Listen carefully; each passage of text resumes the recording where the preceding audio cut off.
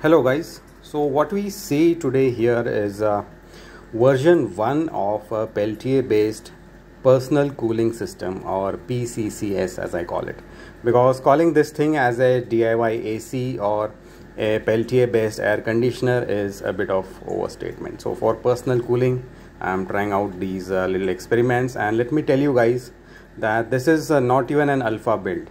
So I've just thrown this thing together in say around 2 or 3 hours, and this is a very rough build, so it's not perfect in any manner, and this is just an experiment that I am sharing with you guys.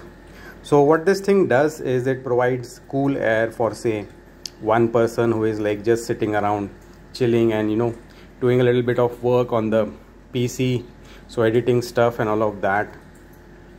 So in that case this thing kind of works. At least I'm trying to make it work. So what we have today here is 4 Peltier chips. They are over here on this particular water block.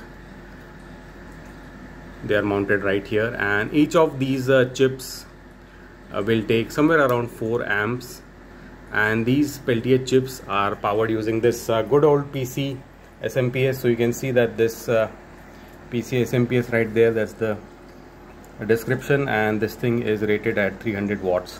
So what I believe is that this thing is using somewhere around 250 watts for providing cool breeze.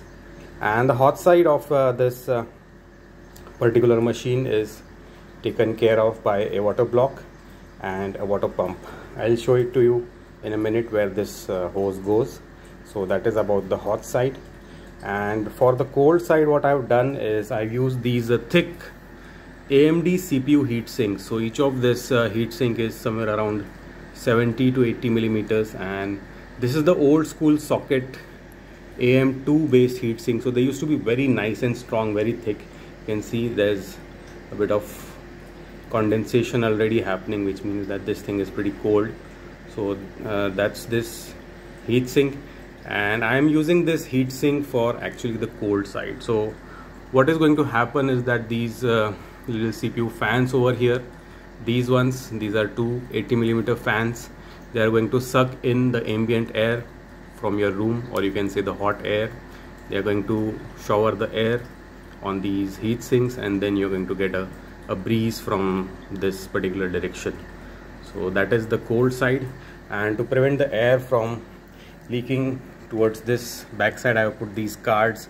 So overall this thing is very ghetto, or you can say this is very janky setup, and just for a quick afternoon trial I've just put this thing together. So that's the mess of wiring that I've made. So currently everything is being powered by 12 volts, be it the fans, be it the Peltier module. By the way, look at this cool little condensation over here. Let me focus. You can see how it's covered in these little gems of water, little beads of water over here. So at least the cooling performance of this thing is good. Yeah, you can't expect this thing to cool down an entire room, right? So but for personal cooling it's a good experiment. And here to check out the hot side, what I have is this small DC water pump. And if this project is going to go any further, what I'll do is I'll try putting a radiator or a condenser over here, so that the hot side can be continuously cooled, and then it can be properly put outside the house.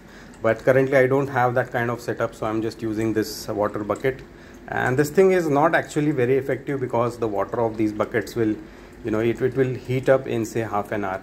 Then I'll just switch the bucket like that. So for a testing purpose this is all right, but long term it's not gonna work. For long term you will be needing radiators and condensers. So there you have it. There's a neat little Sunday afternoon of some good Peltier based experiments. Take care and have a nice day, guys.